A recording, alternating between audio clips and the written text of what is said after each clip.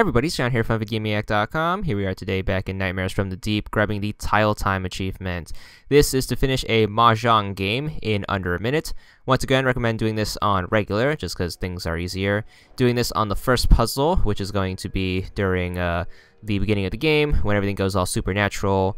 You have to go in the basement, use your flashlight, all that stuff. Anyways, click on the boxes to start the puzzle, hit down to set it to Mah-jong mode, and the way this works is you basically just have to match the tiles. So you're going to pick a tile and then match it with another tile that looks just like it, and you have to work your way around.